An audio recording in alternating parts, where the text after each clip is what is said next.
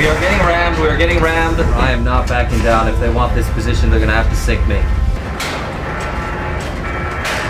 You may have seen last week. Sea Shepherd says this season's whale hunt is over. Bankrupt them as peacefully as they possibly can.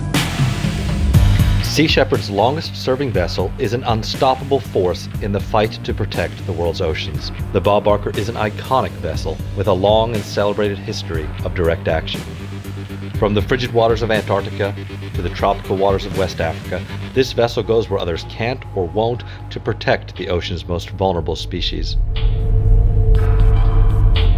After several months in quarantine, the Bob Barker is ready to return to sea and continue the battle against illegal, unreported, and unregulated fishing.